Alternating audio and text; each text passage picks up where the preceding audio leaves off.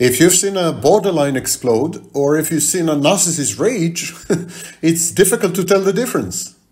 But you know, sometimes in psychology we have similar phenomena, similar behaviors, and a different etiology. Etiology is causation, motivation. What makes these behaviors manifest? So the narcissist rages for a very different reason to the borderline. The borderline's raging is known as acting out. Narcissistic rage is something completely different. So I'll try to explain to you what I mean. Narcissistic rage is intended to restore the narcissist's sense of grandiosity. Grandiosity, remember I told you, grandiosity is a cognitive distortion. Grandiosity is a falsification of reality to conform to some inflated, fantastic self-image or self-perception or sense of self. So the narcissist goes around and says, I'm a genius, I'm Napoleon, I'm brilliant, I'm drop-dead gorgeous, I'm this and that. And he expects everyone to confirm this, to agree with him, to validate this fantasy, basically, this delusion. And so when this is challenged, when reality or other people undermine this grandiose self-perception, when they disagree with the narcissist, criticize the narcissist, expose the narcissist, confront the narcissist with unpleasant, uncomfortable truths, and so on and so forth, the grandiosity crumbles. And the narcissist has to immediately restore it. Why? Because grandiosity is a protective wall. It's like a firewall. And there is this inner core. And the inner core of the narcissist is actually full of shame. It's fragile. It's vulnerable. It's infantile. It's childlike. And when this core is exposed to the day of light, because the grandiose defenses have crumbled, it's very painful. It's very humiliating. And it's an intolerable sensation. Narcissist can't survive this. So he immediately must reconstruct his grandiosity, and he does this by raging. When he rages, he feels godlike. He feels omnipotent. He's a bit sadistic when he rages. And everyone around him is terrified and cowed and submissive, and it makes him feel good, and his grandiosity is restored. He feels that he is back to his erstwhile state, to the previous state. So narcissistic rage, exactly like typical healthy anger, is a signal. When you are angry at someone, you're signaling something. You're saying, listen, I don't feel good. I don't feel comfortable. I feel bad. I want you to change your behavior. So anger is a behavior modification signal to the environment that something needs to change. Similarly, narcissistic rage is a signal, but it's a signal of superiority. I'm superior to you. I hold you in contempt. You don't deserve my time or resources or attention or love or whatever. I'm defiant. I'm invulnerable. It's an invulnerability signal. You can't do anything to me. I'm untouchable. I'm impermeable. So in other words, narcissistic rage is a psychopathic feature. It is when the narcissist is at his most psychopathic. Yes, half of all narcissists are women. So at that point, the narcissist is psychopathic. And this, in my work, there is this psychopathic protector self-state that comes out when the narcissist or the borderline or other people with mental illness are challenged, when they are about to disintegrate, when they feel really, really bad. There is this psychopathic self-state that comes out, takes over, and is protective. And it defends the person with mental illness against the outer world, against external reality. So this is the role of narcissistic rage. It's not the same in borderline. Borderlines rage even more than narcissists. Borderlines are more frightening than narcissists when they lose it.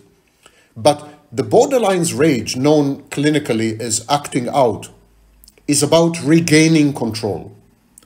Preceding the rage of the borderline is something called decompensation, a collapse of all her defenses. She is defenseless. I'm saying she because historically most people diagnosed with borderline were women, but today half of all borderlines are men.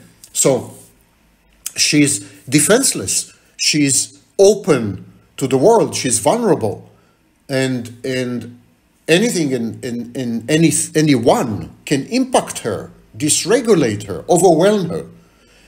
And so there's a sense of loss of control.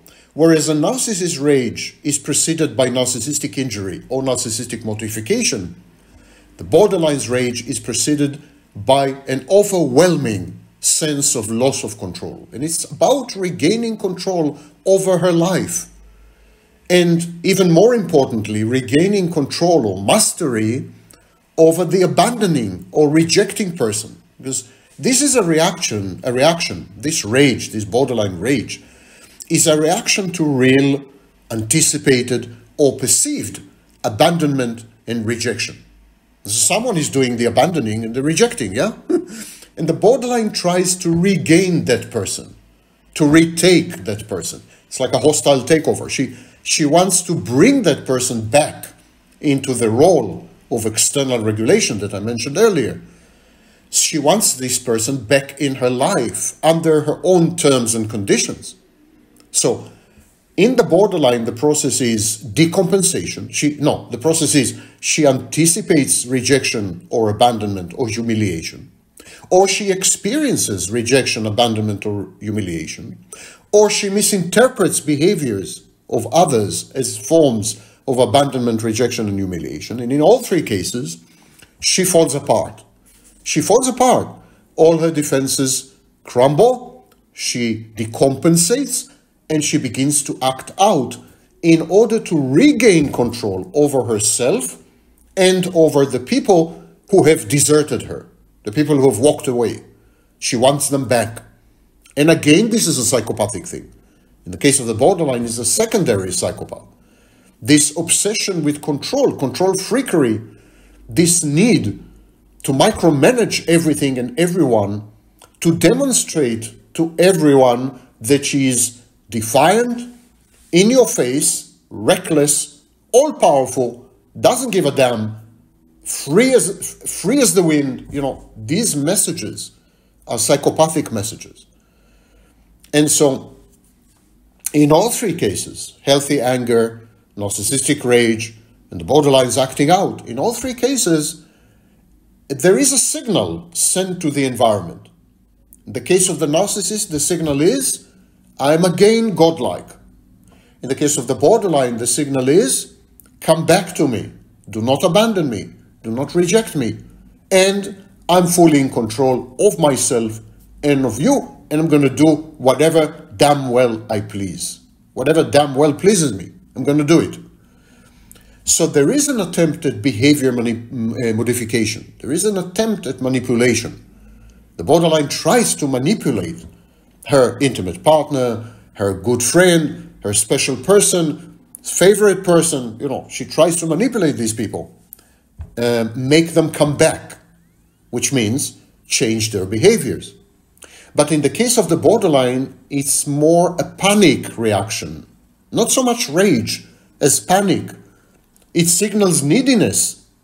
And so, whereas in the narcissistic rage is utterly psychopathic, in the borderline, it's a combination of psychopathic, yes, defiant, reckless, and so on, and codependent. The dysregulation in the borderline rage leads her to behave like a psychopath, but at the same time, she broadcasts, she signals, I need you, I miss you, I'm nothing without you. You regulate me, I'm a different person when you're around. Please come back. So this is neediness. This is codependency. And this is typical of the borderline's anger. These are the distinctions, more or less. I hope I answered your questions, and I'm open to additional ones.